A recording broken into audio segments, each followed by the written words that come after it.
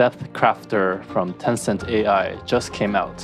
Using a diffusion model and some clever training techniques, it is able to do impressive, detailed depth estimation on videos with just a single camera.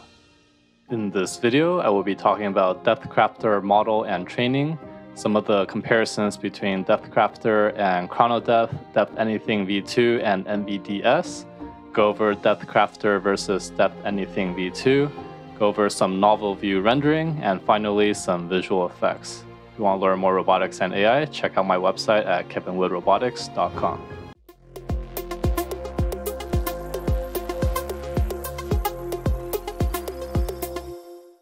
If you're new to my channel, I teach robotics and AI, so subscribe to learn more.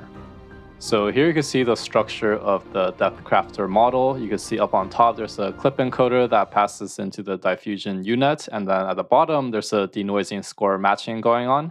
And at the far right, you can see that they broke up the training into 3 stages where they combine synthetic data set as well as a realistic data set, and they'll hold one frozen and the other one make it trainable and kind of switch between the two. And part of this is what makes it really good for video depth estimation because of how they do their training.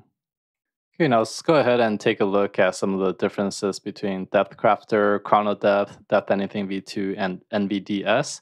So if we take a look at this video, you can see I'm going to pause at certain parts of this, but if we look at this part, you can see that some of the cars in the back has a little bit of more details, just slightly, not a whole lot, but just a little bit.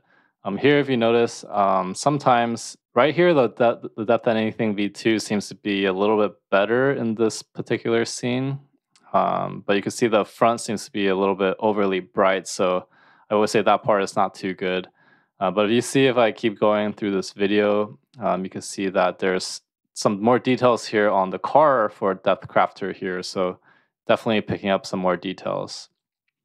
Now let's take a look at this next one here. So this is a scene of someone biking around. If I pause it at some areas, so here you can see that there's some more fine details definitely in the structure in the back, so that's pretty good.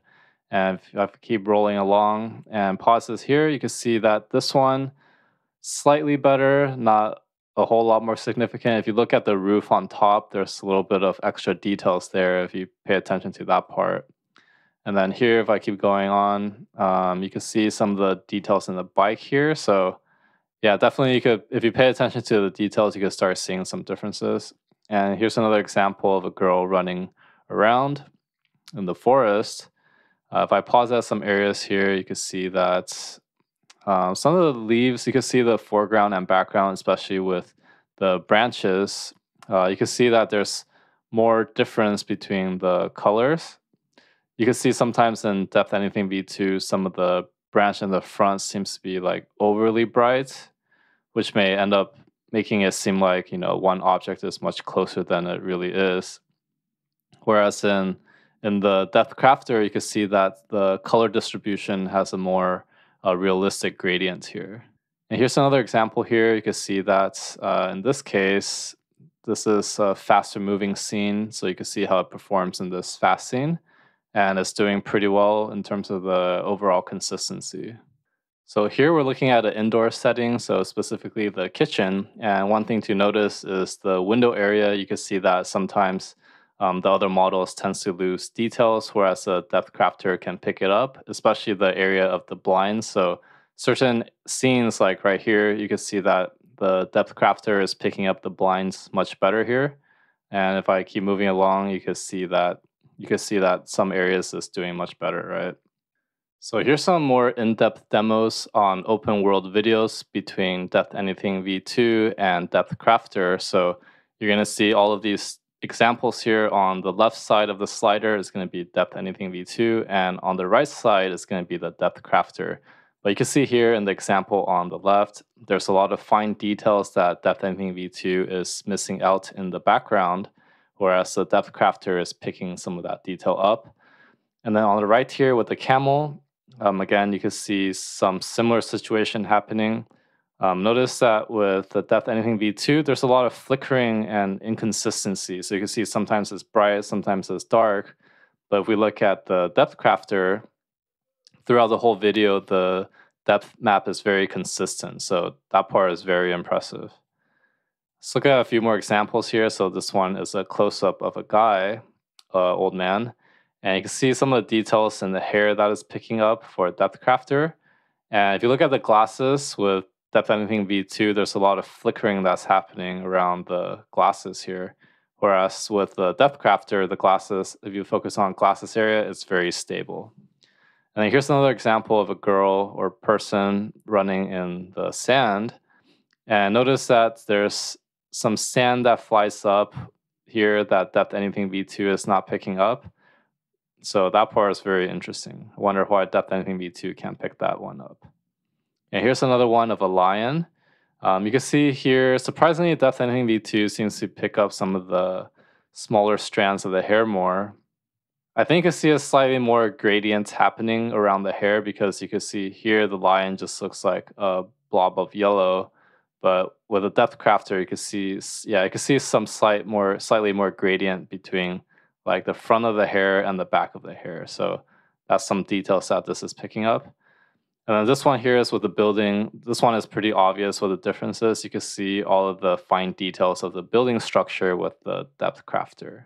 And we go here to this other example here. Again, you can see a lot of these details that it's picking up on the both right and left. These are examples of animations.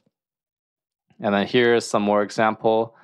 This one on the right is the one I showed in my thumbnail, but just look at that detail that it's picking up for the bridge. Very, very, very fine details far in the back that the Depth Anything V2 is missing.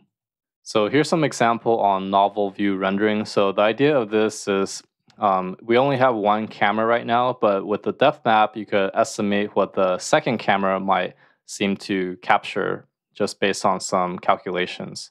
Because the depth map gives you the difference between the pixels, so you could easily extrapolate that information. So here you can see that on the left and right of the slider, on the right side is a generated view, and you can see the fuzzy white area. That fuzzy white area is what was the original, and then the new view is kind of overlaid on top of it. So here you can see that the views generated is pretty darn good. Here on the right is another example of a butterfly, also very good. So here's another example here with the camel. You can see it's also doing very well, and same thing with the horse on the right. And a few more examples here, another horse example. And this one here I really like because you can really see the perspective difference. So it's as if you're viewing the bridge from two areas. So this really highlights the difference between the 2 points of views. So you can also apply this for visual effects. So if you have the depth map, you could extract the foreground and the background. And with that, you could overlay things on top of it. So here you can see that this is a comparison with Depth Anything V2 and DepthCrafter. You can see that it has some difficulty extracting the background, right, with the Depth Anything V2.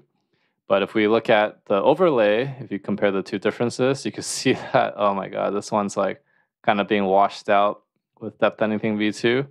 And here on the right, you can see that, it does a much better job in overlaying this synthetic background.